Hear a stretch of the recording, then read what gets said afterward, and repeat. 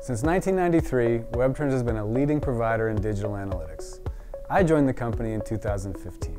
Since then, our primary focus has been to continue to develop and enhance an analytics product specific to the Microsoft SharePoint platform. We saw an opportunity in the market that wasn't being met by any other analytics provider.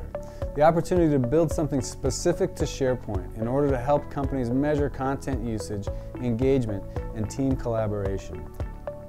I've been with Webtrends since 2001, consulting and advising clients on their digital analytics. With Webtrends for SharePoint, we typically see IT or HR departments that need better analytics on their SharePoint sites in order to reduce support calls and provide better service to employees. With corporate communications or marketing teams that need analytics to ensure their corporate strategies and messaging are being consumed. And we also see IT teams using analytics to help them prepare for reinvestment and upgrades. Webtrends provides companies with the analytics they need to validate that SharePoint is delivering results. Our clients are loving the data we can provide for their SharePoint environment. We are aligned with Microsoft, so the investments we are making should continue to enable our customers to get the relevant data from their specific SharePoint instance.